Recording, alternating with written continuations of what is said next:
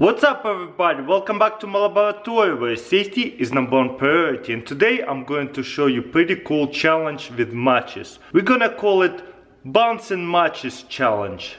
Let's get to it. So this is what I'm gonna do. I'm gonna put match over here and then put matches just like that, the other one, on top of them.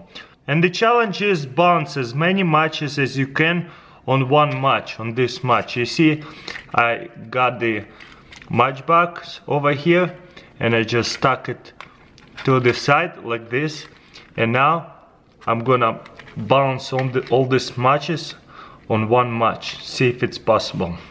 See how many I can do. And boom, the last one. And one, you see, I'm just gonna put it on top like this. Boom. All set. Match is right here, standing by itself. Now I'm just gonna lift them up slowly. Boom. Looks like they're bouncing. Oh man, I'm shaking a lot right now. Oh no. It's gonna fall.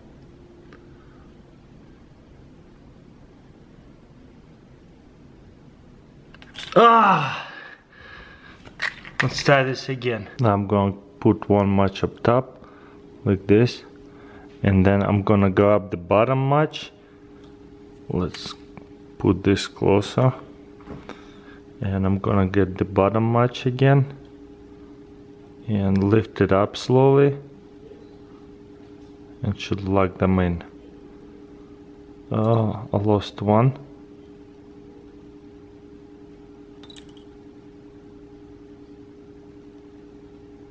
Boom, and it worked. Check this out, this is awesome. Let me remove it from the tripod. Check this out, you see how it's hanging on top of a match? Pretty amazing, huh? All these matches hanging on one match. So how many matches I got? 1, 2, 3, 4, 5, 6, 7, 8, 9, 10, 11, 12.